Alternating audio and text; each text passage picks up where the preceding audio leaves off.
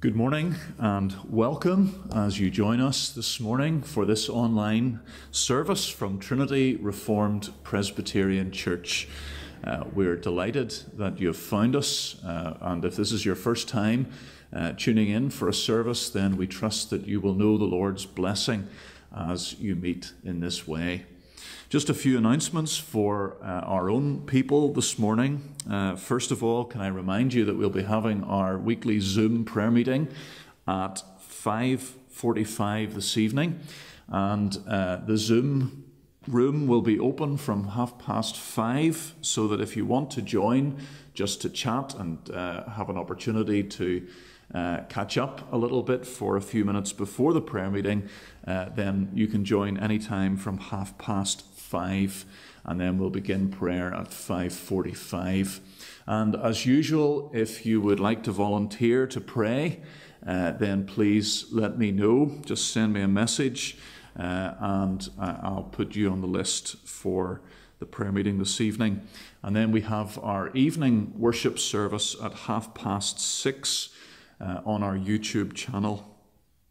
The home fellowship groups will meet as normal on Wednesday evening at 8 and Friday afternoon at 12, and that will be by Zoom as usual. And once again, if you aren't part of a home group at the moment and would like to be, then let me know and I will put you in touch with one of the elders for the details of that group. And then just one further announcement in case any of you may have missed it, and that is that there will be no Covenant or Witness magazine for the month of May. So apologies for the absence of the Covenant or Witness in May. It's not being printed this month. Well, that's all of our announcements, so let us now join together in the worship of God. And Psalm 97 says these words, "The Lord reigns, let the earth rejoice, let the many coastlands be glad. Clouds and thick darkness are all around him. Righteousness and justice are the foundation of his throne. Rejoice in the Lord, O you righteous, and give thanks to his holy name."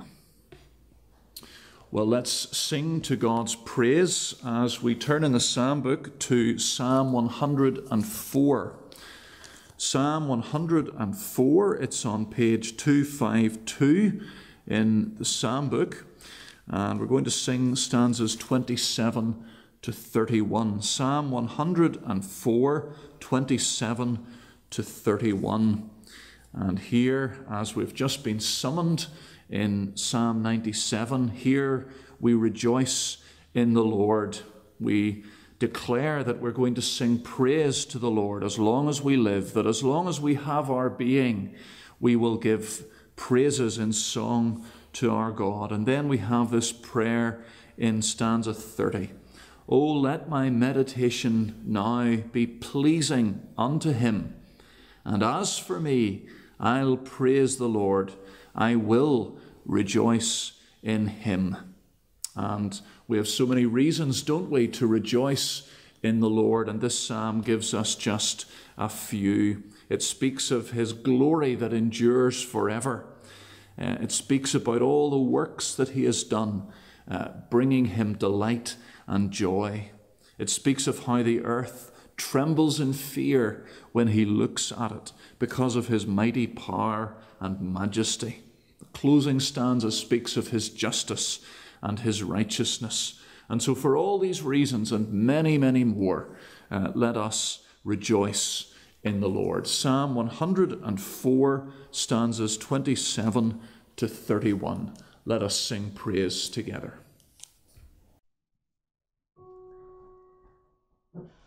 Oh, let the glory of the Lord endure forever then, and let the Lord rejoice in all the works that he has done.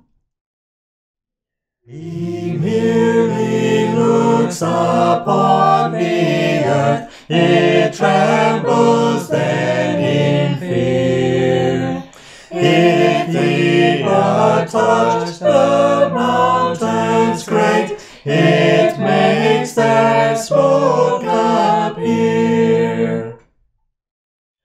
I'll sing my praises to the Lord as long as I will live. While I have being to my God, in songs I'll praises give. Oh, let my meditation now be pleasing unto Him. And as for me, I'll praise the Lord, I will rejoice in Him. May sinners vanish from the earth, the wicked no more be. But you, my soul, come bless the Lord. Oh, praise the Lord with me. Well, let us join our hearts together in prayer. Let us pray.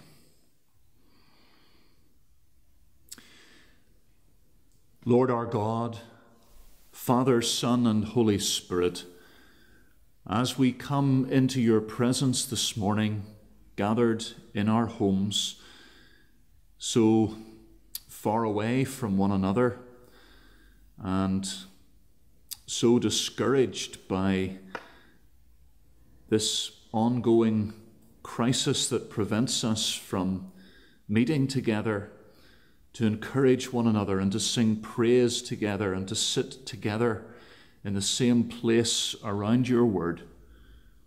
As perhaps we are discouraged because of the different challenges that we face in these days of lockdown, we pray, Heavenly Father, that you will lift our spirits now and that you would enable us by your Holy Spirit to rejoice in you. Heavenly Father, we pray that you will fix our minds and our eyes by faith upon things above, where Christ is, seated at your right hand in the heavenly places. Lift our eyes away, Heavenly Father, we pray, from everything that is discouraging, everything that is depressing, everything that is earthly, everything that belongs to this fallen, cursed world. Lift our eyes to heaven. Give us a fresh perspective, we pray, as we see Christ the King reigning over all things with all authority in heaven and on earth. We pray, Heavenly Father, that you will help us to believe and to trust that the Lord Jesus Christ truly is unfolding the scroll of your purposes and bringing to pass all that you have designed. And that even this time of lockdown, this pandemic, and all of the challenges and afflictions that it brings, that even this too is encompassed within your perfect plan for the world and for the church. Heavenly Father, help us to believe that you are indeed working all things for the good of your people who love you. We pray, Heavenly Father, that you will minister to us this day, even though these Sabbath days are so very different from what we are used to and what we long for. Yet we thank you that your power and your ability to bless is not limited or restrained or frustrated in any way. And we pray that you would reach down at this very moment from heaven and that you would bless us wherever we are, that you would speak to us from your word, that you would bring challenge or rebuke or encouragement or comfort, whatever it is that you know we need. We are so thankful, Lord God, that you know all about us, that you care all about us, and that you will do what is best for us because you are the only wise God. So, Lord God, draw close to us, we pray, and help us as we seek to draw near to you. For we ask it with the forgiveness of all of our sins. In Jesus' name, amen.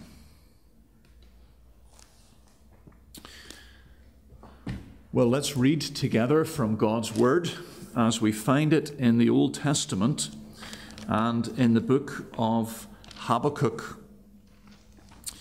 Habakkuk and chapter 3. And we're going to read the whole of this chapter. We're going to be thinking this morning about verses 17 to 19 in particular. But let's now read the whole of this chapter. Habakkuk chapter 3, beginning to read at the first verse. A prayer of Habakkuk, the prophet, according to Shigionoth. O Lord, I have heard the report of you, and your work, O Lord, do I fear.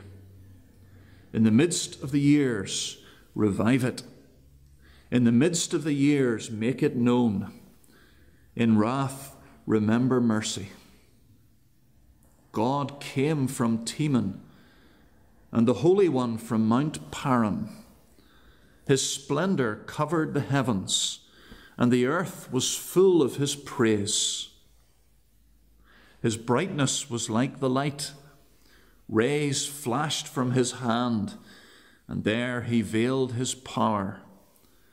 Before him went pestilence, and plague followed at his heels. He stood and measured the earth. He looked and shook the nations. Then the eternal mountains were scattered. The everlasting hills sank low. His were the everlasting ways. I saw the tents of Cushan in affliction. The curtains of the land of Midian did tremble. Was your wrath against the rivers, O Lord? Was your anger against the rivers, or your indignation against the sea when you rode on your horses, on your chariot of salvation? You stripped the sheath from your bow, calling for many arrows. You split the earth with rivers. The mountains saw you and writhed. The raging waters swept on. The deep gave forth its voice. It lifted its hands on high. The sun and moon stood still in their place at the light of your arrows as they sped, at the flash of your glittering spear. You marched through the earth in fury. You threshed the nations in anger. You went out for the salvation of your people, for the salvation of your anointed. You crushed the head of the house of the wicked, laying him bare from thigh to neck. You pierced with his own arrows the heads of his warriors, who came like whirlwind to scatter me, rejoicing as if to devour the poor in secret. You trampled the sea with your horses, the surging of mighty waters. I hear, and my body trembles. My lips quiver at the sound. Rottenness enters into my bones. My legs tremble beneath me. Yet I will wait quietly for the day of trouble to come upon people who invade us. Though the fig tree should not blossom, nor fruit be on the vines, the produce of the olive fail, and the fields yield no food, the flock be cut off from the fold, and there be no herd in the stalls, yet I will rejoice in the Lord. I will take joy in the God of my salvation. God the Lord is my strength. He makes my feet like the deer's. He makes me tread on my high places. to the choirmaster with stringed instruments. Amen. This is the word of the Lord. Well, I'd like to speak now for a few moments to the younger boys and girls. And I want to tell you the true story this morning, boys and girls, about a lady called Ladli who lives in India, in a city called Hyderabad. And this lady, Ladli, is what is called in India an untouchable. She is an untouchable person. And that means that she is very, very poor. She is the very poorest of the poor. She's really no better than a slave. Ladli lives in a piece of old sewer pipe. Not a little pipe, but one of the big, enormous sewer pipes that you might see if you're walking past a building site. I'm going to show a picture of it on the screen in a few minutes. This is where Ladli lives. This is the kind of sewer pipe that she lives in. It's not quite high enough for her to stand up straight. And it's just about long enough for two adults to lie down end to end. It's a horrible, horrible place to live. And where she lives, there are lots and lots of these old sewer pipes, and they all have people living in them, these untouchable people, these poor people. They all live inside these old sewer pipes beside the factory where they work. And the whole village of sewer pipes is horribly smelly. It really, really stinks because there are no toilets, of course. There are no bathrooms. There's no running water. The people here in this village, like Ladli, have hardly anything at all. And we know about this lady, we know about this village because one day a group of charity workers came to visit this village from the United Kingdom. And they were being shown around the village by the pastor of a church there in Hyderabad. And they were trying very hard to listen to what the pastor was telling them. But the smell and the sight of all this poverty was just overwhelming for them, and they couldn't really concentrate on what the pastor was saying. And as they were there trying to cover their noses and stop themselves from being sick, as they were looking around this place in horror, what do you think they heard? They heard the sound of someone singing. And that was a big surprise because it was the last place in the world that they expected to hear someone singing. It sounded as if someone was singing for joy. They weren't singing a sad song about how wretched and miserable life was. It sounded as if it was a very happy song. And they were really surprised by this. And they thought, how can someone be happy in a place like this? And do you know who was singing? It was this lady, Ladli. And she invited these charity workers to come into her sewer pipe where she was sitting with her little daughter. It was very cramped. They couldn't all fit in, of course. And it was very dark and very hot and very smelly. And they all felt very, very sick sitting there. They looked around at Ladli's house, this sewer pipe, and they saw that there was a bag hanging on a little nail, and it just had 3 small oranges in it. There was half a melon, all covered in soot, beside the ashes of the fire. That was last night's dinner. There was a battered old tin bucket. That was Ladli's kitchen. That was all that she had to cook with. Here was a lady who had nothing, nothing at all, one of the very poorest people in the whole world. And yet she was happy, and she was smiling, and she was singing. And these charity workers asked, why? Why is she singing? What does this woman have to be so happy about? And the pastor smiled and said, why, Jesus, of course. This lady, Ladley, is a Christian.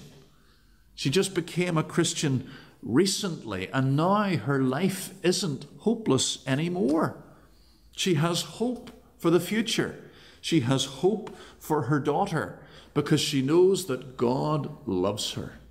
She knows that God accepts her, even though everyone else runs away from her and doesn't want anything to do with her, even though to the rest of India, the rest of the world, she is untouchable. She's not untouchable to God. She's not unclean to God. He has received her into his family. He's forgiven her for all her sins. And one day she's going to live with God forever. Isn't that an amazing story? That someone who has absolutely nothing can still be happy and sing for joy because they have God. And boys and girls, that story, that true story, is a real challenge to us, isn't it? Maybe in these days when you're not at school and you're not able to go and visit your friends, maybe there are days when you start to feel a bit bored and a bit annoyed because you're not able to do all the things that you'd like to do. Remember Ladley in that little pipe village outside Hyderabad in India. God has given us so much, not just what we need, but so much more on top of that. Just imagine if God took all those things that we have away. Imagine if you had to live in a sewer pipe like Ladley. I wonder, would you be able to sing for joy? Because even though you didn't have any things, you still had God. Well, let's pray that God will give all of us the strength that we need to rejoice in him, to find our joy in him. Let's pray that he will make himself the most important thing to all of us in the whole world, so that as long as we have God, we have everything that we could ever need. Let's do that now. Let's pray together. Our Heavenly Father, we thank you for this lady, Ladley. We praise you for how you brought her to believe in you and to put her trust in you. We thank you for saving her. And we don't know today, Lord, if she is still alive or not, but if she is, if she's still living there in that sewer pipe in India, then we pray that you will bless her right now, and her daughter, and any other members of her family who are there. We pray that you will continue to give her the strength and the faith and the hope that she needs to rejoice in you. Father, we pray that you will help us to rejoice in you. You have given us so much more than Ladley has, and yet we take it for granted. We don't appreciate it. We pray that you'd forgive us, and we pray that you will help us to rejoice in you more than anything else. And we ask this in Jesus' name. Amen.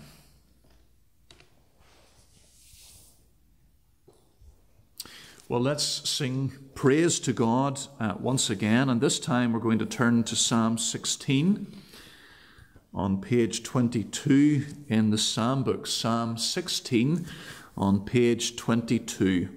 We're going to sing stanzas 1 to 5.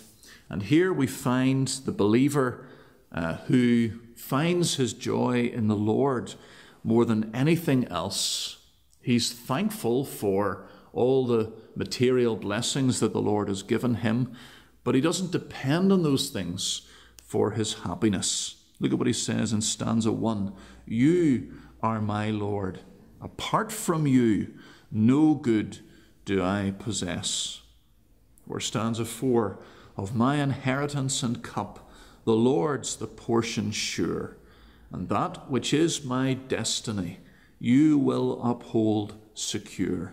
This is what made Ladley able to sing for joy, even in that utter poverty, because she believed these words, that God is her Lord, and that apart from him, she doesn't possess anything that is good. Psalm 16, stanzas 1 to 5. Let us sing praise to God.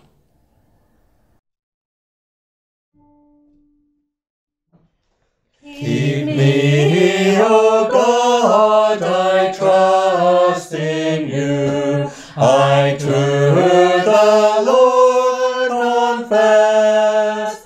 You are my Lord. Apart from you, no good do I possess.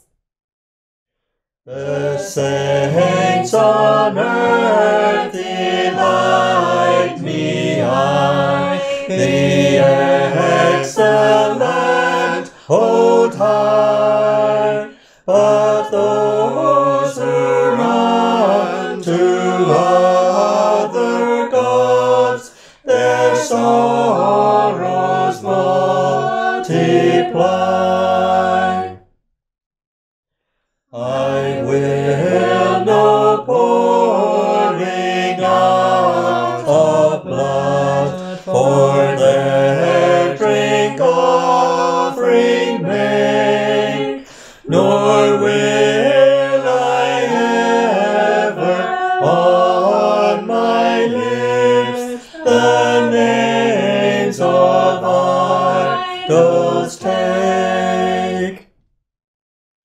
Of my inheritance and cup, the Lord's the portion sure, and that which is my destiny, you will uphold secure. For unto me the boundary lines in pleasant places fair, and the inheritance I have in beauty does excel.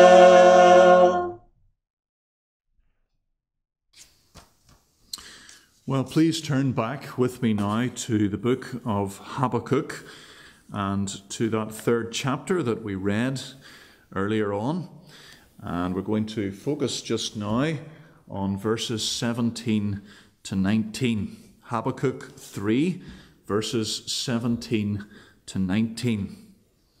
The prophet Habakkuk was tortured by the problem of evil in his nation. He had grown up in Judah under the reign of Josiah, who was one of the godliest of all of the kings of Judah to reign. But now he was living under the reign of King Jehoiakim, who was one of the worst of Judah's kings. And all the good work that Josiah had accomplished during the Reformation that he brought to pass under his rule, all of that good work seems to have evaporated, leaving nothing now but idolatry and immorality and corruption. And in his distress, Habakkuk cries out to God, and he asks why these things are allowed to happen. We see that at the beginning of the book in verses 2 to 4 of chapter 1. O Lord, how long shall I cry for help, and you will not hear? Or cry to you violence, and you will not save? Why do you make me see iniquity? And why do you idly look at wrong?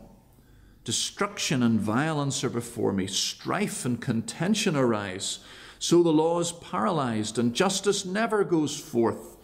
For the wicked surround the righteous, so justice goes forth perverted.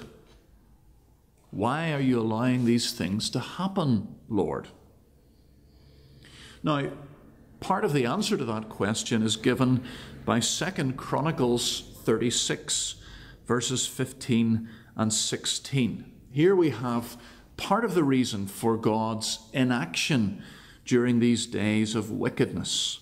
It says in 2 Chronicles 36:15, the Lord, the God of their fathers, sent word to them through his messengers again and again.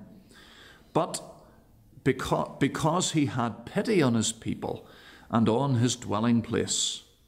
But they mocked God's messengers, despised his words, and scoffed at his prophets, until the wrath of the Lord was aroused against his people, and there was no remedy. So there's part of the answer, part of the reason for God's inaction. It's because of his patience. The Bible tells us in many places that God is slow to anger. He's patient with sinners. But then here in Habakkuk 1, verses 6 to 11, we have another part of the answer. Because although God is patient, he is not indefinitely patient. And the people of Judah have now reached the point of no return. And so God tells Habakkuk that he is going to send an even more evil nation against Judah to punish her. Verses 6 and 7, for behold, I am raising up the Chaldeans, that bitter and hasty nation, who march through the breadth of the earth to seize dwellings not their own. They are dreaded and fearsome. Their justice and dignity go forth from themselves. God is going to send the Babylonians to punish his people. But that, of course, raises another question, a new question for Habakkuk. Well, what about the Chaldeans? These Babylonians, are they not guilty too? How can God bear all this evil in the world, whether it's evil from Judah, his own people, or from the pagan Babylonians? That's the question of chapter 1, verse 13. You who are of purer eyes than to see evil and cannot look at wrong, why do you idly look at traitors and are silent when the wicked swallows up the man more righteous than he? How can you stand it, Lord? And God's answer is, be patient. The time for judgment has been set for Babylon, just as it was for Judah. That's the message of chapter 2. And one day, a new and perfect world will come. This will not go on forever. The day will come, it says in chapter 2, verse 14, when the earth will be filled with the knowledge of the glory of the Lord as the waters cover the sea. And so in chapter 3, the prophet Habakkuk humbles himself and praises God for his justice and his holiness and his righteousness. And we're going to look this morning, just now, at the great conclusion to this whole book of prophecy, verses 17 to 19 of chapter 3. And what we have here in these verses is some of the most moving words of strong faith that you will find anywhere in the whole Bible. Here is an example of faith, the kind of faith that every Christian ought to display in the day of trouble. Let's read again these verses. though the fig tree should not blossom, nor fruit be on the vines, the produce of the olive fail, and the fields yield no food, the flock be cut off from the fold, and there be no herd in the stalls, yet I will rejoice in the Lord. I will take joy in the God of my salvation. God the Lord is my strength. He makes my feet like the deer's. He makes me tread on my high places. Well, let's look at these verses under three headings together. First of all, in verse 17, we see disaster envisaged. Disaster envisaged. Habakkuk here looks ahead in his imagination. And in his mind's eye, he sees the land of Judah after the Babylonian army is finished with it. After this Babylonian juggernaut has swept through Judah. And he sees this land that once flowed with milk and honey turned into a barren wilderness. Again and again in these verses, we see abundant fruitfulness turned into a desolate wasteland. Jeremiah describes the same thing, the same reality, in Jeremiah 10:22. Listen, the report is coming, a great commotion from the land of the north.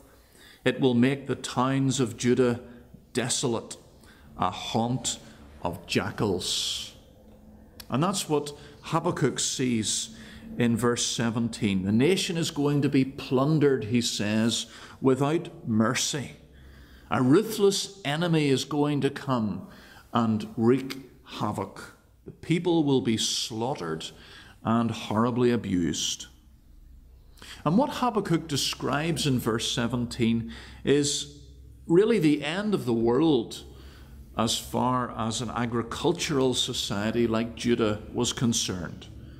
The land's resources, he said, are going to be stripped bare.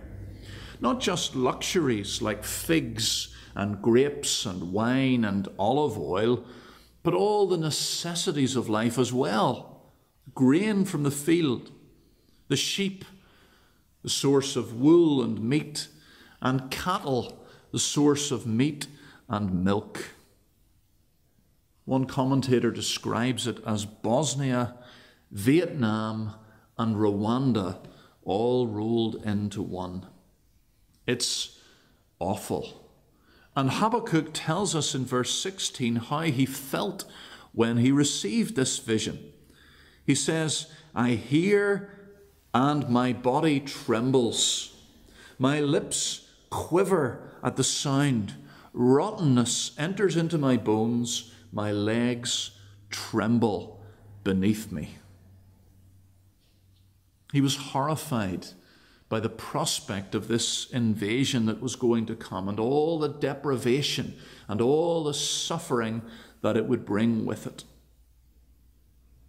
In other words, what Habakkuk is seeing here, what Habakkuk is describing here, is his worst nightmare come true. God's curse falling upon the nation because of their stubborn wickedness. It's what God had warned the people about way back when he gave his law to Moses. In Leviticus 26 verse 18, God says, if after all this you will not listen to me, I will punish you for your sins 7 times over. Your strength will be spent in vain because your soil will not yield its crops, nor will the trees of the land yield their fruit. And now that dreaded warning is coming true. It's being fulfilled. It's going to happen. Habakkuk sees it in this vision unfolding in his mind, and it makes him tremble. It makes his lips quiver. He feels as if he's going to faint at the very thought of it. Disaster envisaged. And I wonder, what is your personal worst case scenario? I wonder what would turn your life upside down? What would turn your world into a barren wilderness? And it may be that for some of you, you don't really need to use your imagination because it's already a reality for you. It's already happened. Maybe for some it's failing health. You remember times not that long ago when you used to be able to put in a 10-hour day and think nothing of it. And now you're confined to a chair or a bed. And you really get very little enjoyment or pleasure out of life anymore. Perhaps each day is filled with chronic pain that really can't be relieved very effectively by medication. And each day stretches out ahead of you like a mountain to climb. And what was already very difficult is now made 10 times harder because of this lockdown, and you're not able to have the visitors that used to be able to come and break up your day. Maybe for some of you, it's the loss of loved ones, loss of a husband or a wife, a father or a mother. And intimacy and companionship have been replaced for you by loneliness and sorrow. Maybe for others, it's your marriage not turning out the way that you'd hoped it would. It started promisingly, and then somewhere along the line, things just soured, and it hasn't ever been right since. Maybe you're going through a difficult period at the moment that seems to be getting worse, and there's no end in sight. And again, being in lockdown together with no relief from one another, no variation in your schedule, just makes things much, much harder. Maybe this time of lockdown has brought to the surface tensions and stresses and fractures in your relationship that had been there for a long time, but now they're being exposed in a new way. Perhaps for some of our young people, it's not being able to do your GCSEs and your A-levels, so that there's no guarantee at all that you can get the grades that you need for that job that you'd hoped for, or that university course that you were applying for. And then what about our nation? We're in the middle of a global pandemic. The United Kingdom, we heard last week, has the highest death toll of coronavirus-related cases in all of Europe. We're in lockdown with no clear end in sight, no clear strategy for getting life back to normal again. And what about the aftermath of this virus? Perhaps you've read some of the many apocalyptic predictions of what irreversible damage is being inflicted upon the economy by this time of lockdown. And the collapse of our economy is being predicted by many. Mass unemployment, and perhaps after that, the breakdown of law and order and the collapse of society. It's not hard to imagine, given all that's going on in the nation and in the world at the moment. We may not have had a vision from God revealing these things that are going to happen. But it's not hard to imagine these kinds of catastrophes, is it? Because in a fallen world, tragedy is always a real possibility. We're all too aware of that at the moment, aren't we? Disaster envisaged. Question is then, how does Habakkuk respond to these catastrophic circumstances?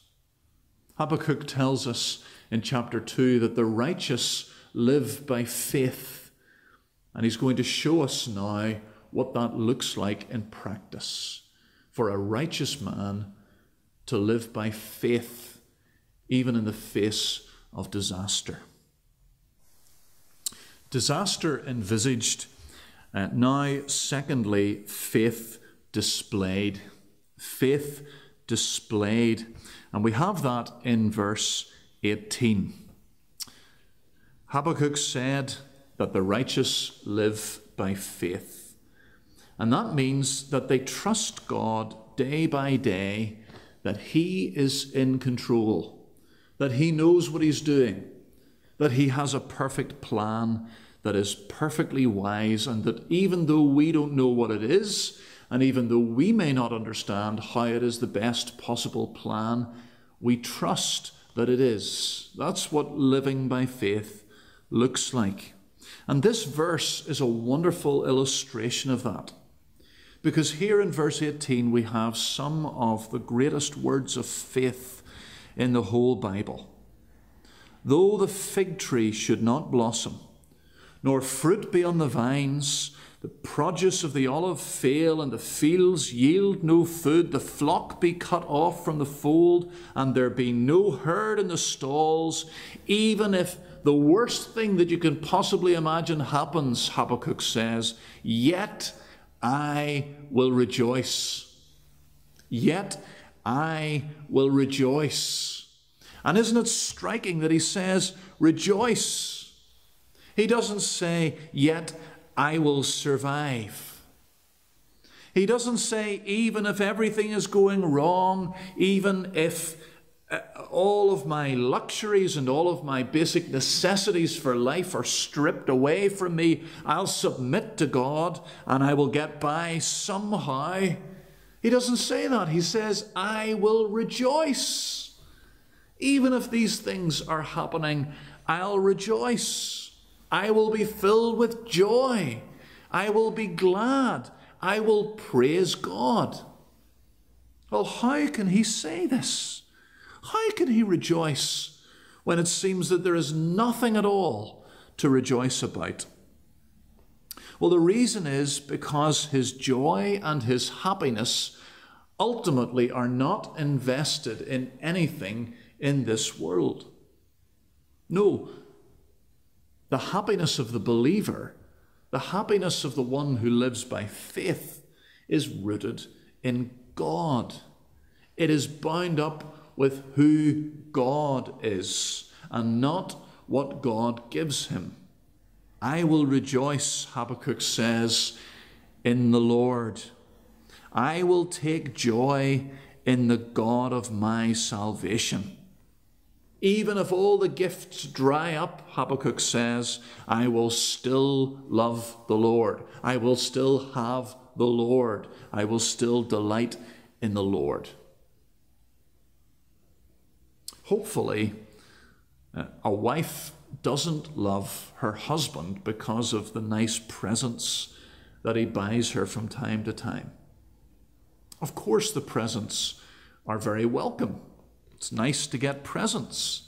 It's nice particularly because of what those gifts represent, what they signify. They're tokens of a husband's love for his wife. It reminds her that he's thinking about her. But even if that husband never bought a gift for his wife ever again, and I'm not suggesting those of you men who are married that you should try this or put this to the test, but even if he never bought his wife a present ever again, she would still love him, wouldn't she? Because her love and her joy in her husband don't depend on the gifts. They're not conditional on the gifts. They're rooted in him, who he is as a person. Yes, she appreciates the presents, but she loves her husband. And that's what Habakkuk is saying here. Even if the gifts dry up, even if the fruit and the oil and even the food itself stop coming, it doesn't change anything for Habakkuk, because he loves God for who God is and not because of the gifts that God sends him. The gifts are the bonus, the icing on the cake, but God himself is the real treasure. And that's why we sang Psalm 16, verse 2, where the psalmist says much the same kind of thing. You are my Lord. Apart from you, I have no good thing.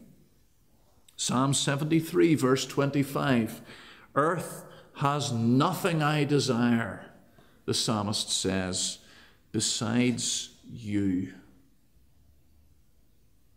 I wonder, can you say that this morning? Can you rejoice in the Lord, even if everything else is taken away? It's a constant temptation for us to find our joy in God's gifts rather than the giver. So many people fall into the trap of thinking that other people are the secret to happiness, or other things will make them happy and bring fulfillment and satisfaction to their lives. And so that's where they invest their hopes and their dreams. It's what many young people do with education. They think that if they just get the right grades, if they just get the right qualifications, if they get on the right university course or the right career path, that that will make them happy. It's assessments and results and prizes that hold the secret of happiness.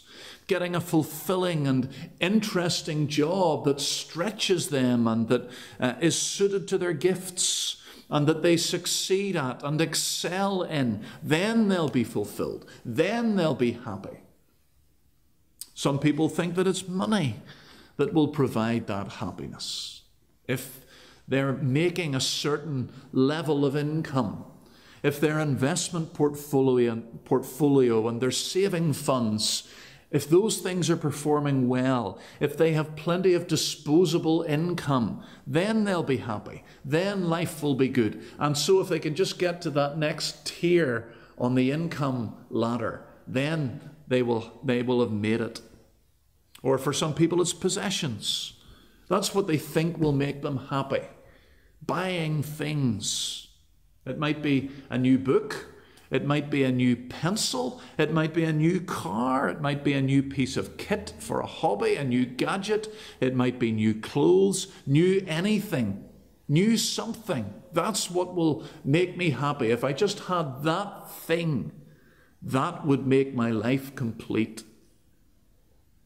For some people, it's a relationship. If I just had a boyfriend or a girlfriend, or if I were just married instead of single, then life would be complete. Then I'd be happy. Then I would be able to serve the Lord with gladness. Then I could rejoice. I need someone that I can share my life with, someone that I can talk to, someone who will share intimacy with me, who will take care of me, who will love me. That's what I need. That's what I want more than anything in the world. But if we put our joy, our trust for joy in any created thing, then we are headed for disappointment. Because it can't bear the weight of our expectations. It can't support our faith and our trust in it. It can't deliver the joy that we're looking for and expecting from it. It can't do that. It can't do that because, for one thing, it's uncertain. It can all be taken away. You could lose that job. You could miss out on that promotion that you've set your heart on. We're seeing at the moment in a very stark way just how the economy can nosedive and how our investments can lose all their value. Our possessions can be lost. They can be stolen. They can be destroyed in a fire or a flood. A marriage can turn sour when you discover that your husband or your wife is not the person that you thought they were. Serious illness can come and disrupt the peaceful, happy life, the track that you had mapped out in your mind for your life. Don't trust in things or in people for your happiness, for your joy, because they're uncertain. But then, most importantly of all, don't trust in people and things for your joy, because they're not God. Our souls cannot be satisfied by anything other than God. Other people and things can stave off our hunger for God for a while. But in the end, it's only the Lord who can truly satisfy us. He has made us for himself, and our hearts are restless until they find their rest in him. So said Augustine. We get a buzz from that promotion or that financial windfall or the new car, but it soon wears off, doesn't it? Surprisingly quickly. God alone is infinitely, eternally, unchangeably glorious and good and perfect. And we can never, ever tire of him. And so we need to say, like Habakkuk says here, I will rejoice in the Lord. I will take joy in God, my Savior. We need to look to him for our joy, not to anything in this world. And then when we do that, we can enjoy God's good gifts in the right way. Because he's given us these things. He's given us all things richly to enjoy, and we're meant to enjoy them, but in their proper place. I'm not for a moment suggesting that we're only to take delight in God and that we're never to take any pleasure in anything else, that we're not allowed to enjoy our marriage, that we're not allowed to enjoy our children or our work or our hobbies. These are all good things that God intends for us, that he has designed for us to enjoy, and not just to enjoy, but to enjoy richly. The problem comes when we focus on the gifts as if they are the most important thing. When we make a good thing into a God thing, as it were. When we take something that is earthly and we treat it as if it is ultimate, as if it is like God himself. When we blow things out of all proportion so that they matter more to us than God. It's really breaking the first commandment, isn't it? You shall have no other gods before me. But we take these things, these created things that God made, and we treat them, we revere them, we worship them as if they are gods. And then when these things are taken away, when the fig tree doesn't blossom, and there's no fruit on the vines, and the produce of the olive fails, and the fields are yielding no food, then we feel as if life isn't worth living anymore, because we've tied our joy and our happiness and our well-being to these things. And when they go, so does our happiness. We need to be able to say, like Habakkuk, even if I lose everything, yet I can still rejoice, because my joy is invested in God. Nothing can separate me from his love that is in Christ Jesus. Disaster envisaged, faith displayed, and then thirdly and lastly in verse 19 we see the strength provided. Strength provided. How is this possible? What Habakkuk is doing here seems superhuman. Where can we get this faith that Habakkuk displays? Does he work it up by a huge act of willpower? Is that how he does it? He just happens to be a person of great faith. Well, no. We see in verse 19 that this faith and this joy comes from God himself. God, the Lord, is my strength. God, the Lord, is my strength. In a sense, what he is doing here is supernatural, isn't it? Because it's not natural to say, even if all that I have is taken away, I will rejoice in the Lord. No, this is the result of a supernatural work of God in Habakkuk's heart. Remember what Jesus said to his disciples after his discussion with the rich young ruler in Matthew 19:24. He said, "It is easier for a camel to go through the eye of a needle than for a rich man to enter the kingdom of God." In other words, it's impossible. Humans can't make themselves delight in God more than money. But do you remember what Jesus went on to say? With man, this is impossible. But with God, all things are possible. All things are possible with God. So don't despair. If you think that Habakkuk's faith is unreachable for you, if you think that it's impossible that you could ever genuinely, sincerely say these words, "Yet I will rejoice in the Lord," then you've got to listen to what he says in verse 19. God, the Lord, is my strength. With man, this is impossible, but not with God. In fact, Habakkuk goes even further, doesn't he, in the rest of verse 19. He makes my feet like the deer's. He makes me tread on my high places. Not only is he rejoicing in God, he's like a sure-footed deer running over rocky, steep slopes without slipping.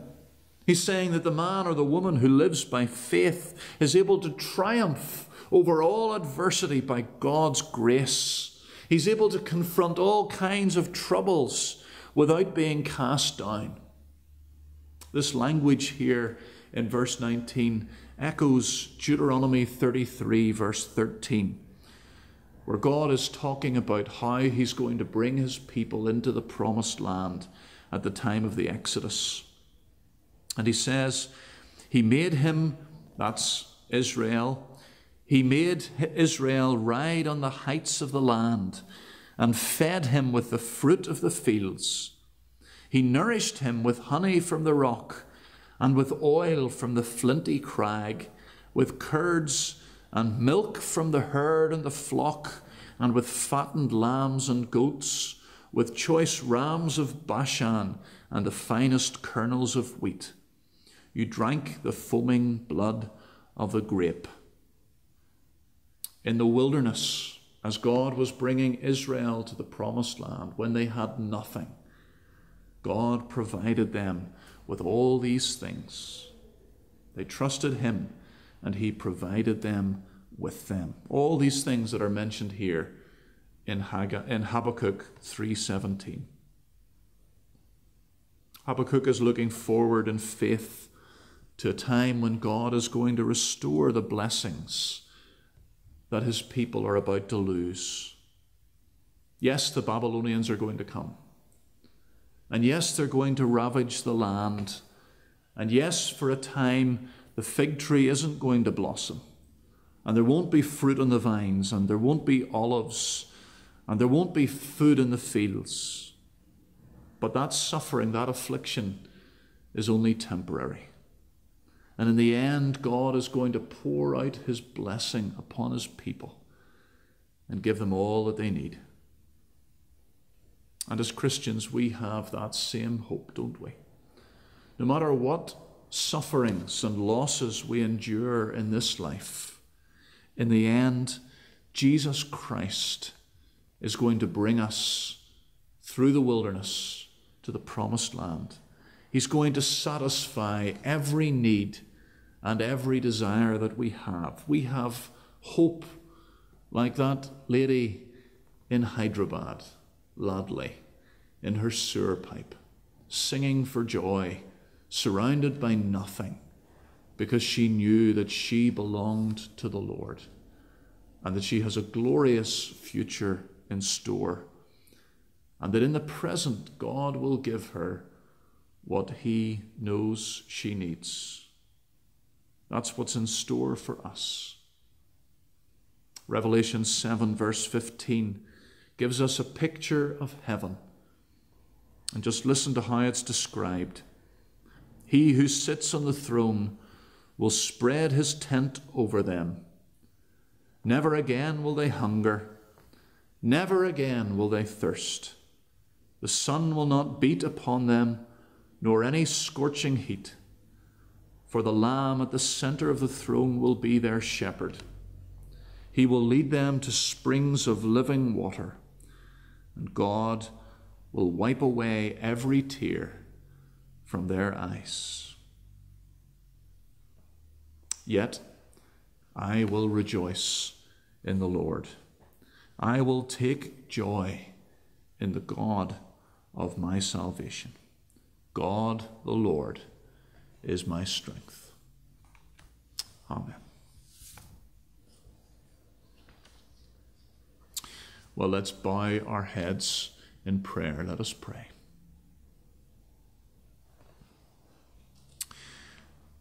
Our Heavenly Father, in these days when it's not hard at all to imagine so much of the luxury as well as even basic necessities being taken from us, we pray that our hope will be founded, our faith will rest, our joy will be invested in God the Lord.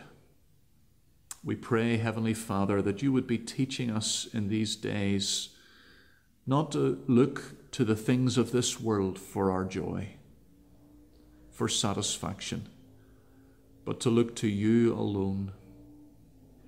Father, in these last few weeks we have felt in our affluent society just the merest breath of what it's like to go without things, or to have that abundant supply threatened, to have to wait for things that before we could instantly have at any time, day or night. We thank you, Father, for how this has humbled us and perhaps brought us to a closer dependence upon you for our daily bread. Father, we do pray that whether you have to strip away even more or not, we pray that we will be able to say, like Habakkuk, "Yet I will rejoice in the Lord. I will take joy in the God of my salvation." Father, we do pray for any who are not Christians and whose joy and hope is entirely invested in the things of this world, which cannot satisfy now and which will only destroy in the future.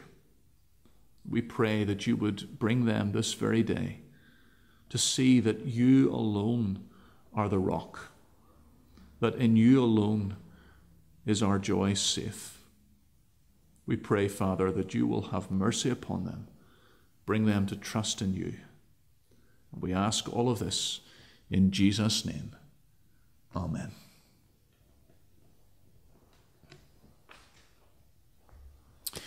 Well, let's close our worship time together by singing praise from Psalm 18. Psalm 18 on page 29 in the Psalm book. We're going to sing stanzas 24 to 29. Psalm 18, stanzas 24 to 29. Habakkuk is echoing these verses in the very last verse of his prophecy. Stanza 28. He makes my feet as sure as deer's, on my heights makes me stand. He trains my hands for war, my arms a bow of bronze can bend. And really that sums up the theme of these stanzas. By God's grace, God's people can stand firm and do impossible things. Psalm 18, 24 to 29. Let us praise God. Afflicted people you will save, but proud eyes you bring low. You light my lamp, the Lord my God, my darkness lighten so. By you a troop of men I charge, and cause them down to fall. And by my God assisting me, I can leap o'er a wall.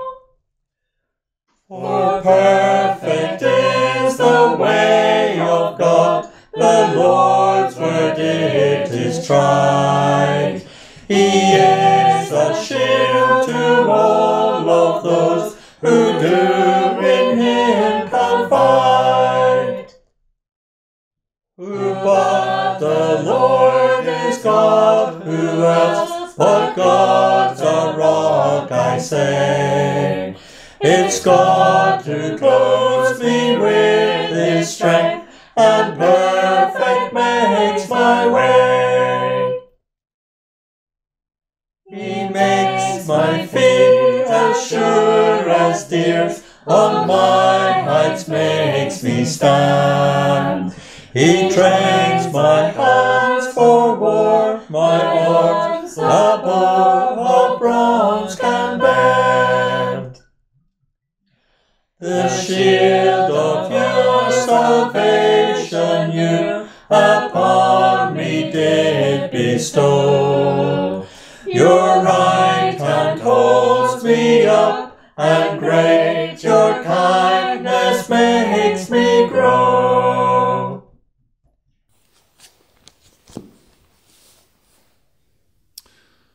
The grace of the Lord Jesus Christ, the love of God, and the fellowship of the Holy Spirit be with you all. Amen.